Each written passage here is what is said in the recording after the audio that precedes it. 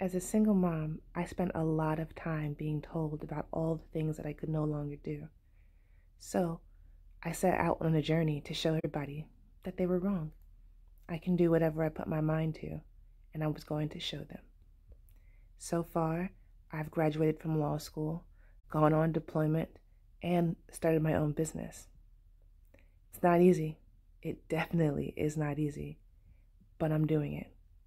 So come along for the journey. I started my day off a bit late today because I was up until 1 o'clock in the morning doing laundry and getting these labels ready for my Whole Foods delivery. But now I'm on track. I am working on this telework for the Navy. And then later on, I will go into the shop. So I just wanted to give a quick explanation about how I started my business in case you don't know the history. So I was deployed for about 13 months, a little over 13 months, away from my daughter, who was about to turn 2 at the time, and I was gone until she was 3. I'm a single mom, so being away from her was very, very difficult. And so the whole time I was gone, I was trying to think of a way that I would never have to leave her again.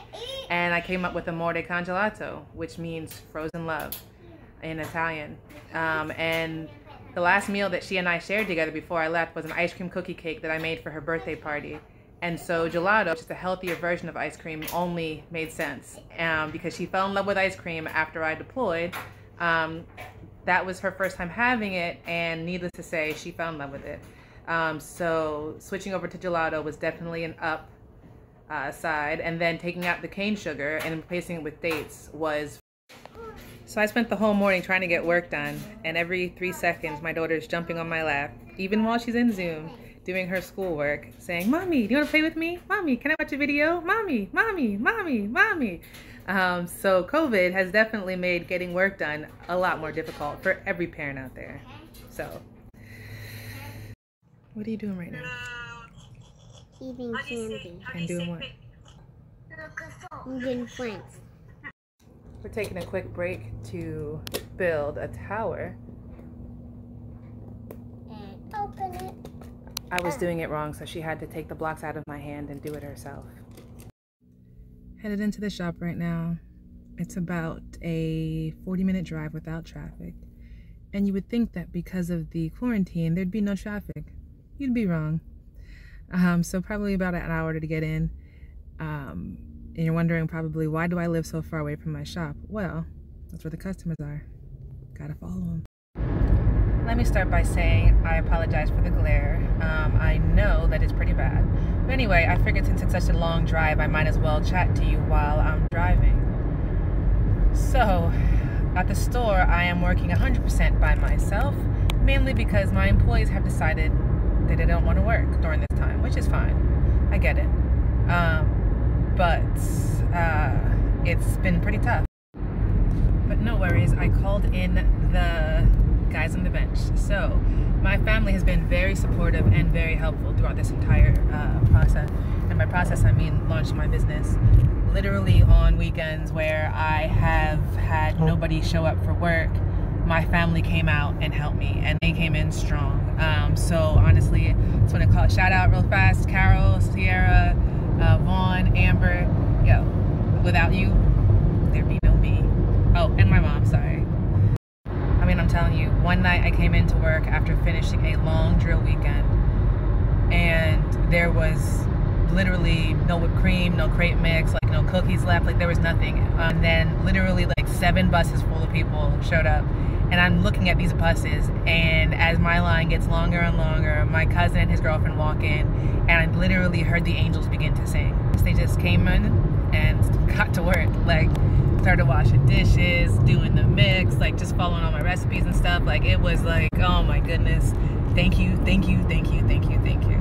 And then once again, my employee literally maybe 30 minutes before his shift calls and sends me a text message, not even calls, and says, "Hey, I'm not working weekends anymore," and left. Like it was like, anyway, my aunt and my little cousin stepped up once again and helped me out. So yeah, family couldn't have done without you.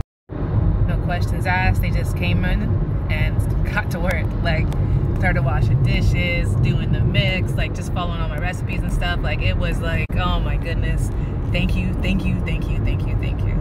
And then once again, my employee, literally maybe 30 minutes before his shift, calls and sends me a text message, not even calls, and says, hey, I'm not working weekends anymore.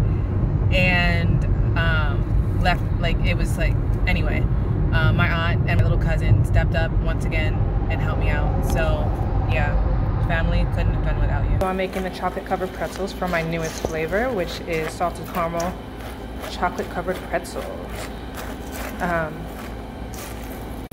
I already crushed pretzels, melted the chocolate, and now I'm mixing it all together.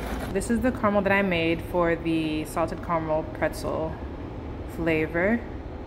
I made it without using any sugar. If you stay along next time, maybe you'll get to see me make it. So I'm headed out to go make my deliveries for the night. I am gloved and masked up. I'm leaving the shop now to head home. It is 10:30 at night.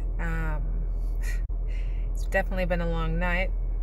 It's gonna take me about an hour to get home, so, and I still have work to do once I get there, so it's gonna be another long night for me. So this day is ending where it started for me, in bed. It's almost midnight. I did not get all my work done, but I don't think I ever do. Tomorrow's another day, and it will be another long one. I had to call it quits for the night. I am exhausted. Tomorrow's a big day. I'm going to take my gelato into Whole Foods and propose that they allow me to put my product in their stores right now, instead of waiting until after this whole thing is over. So we'll see if it works.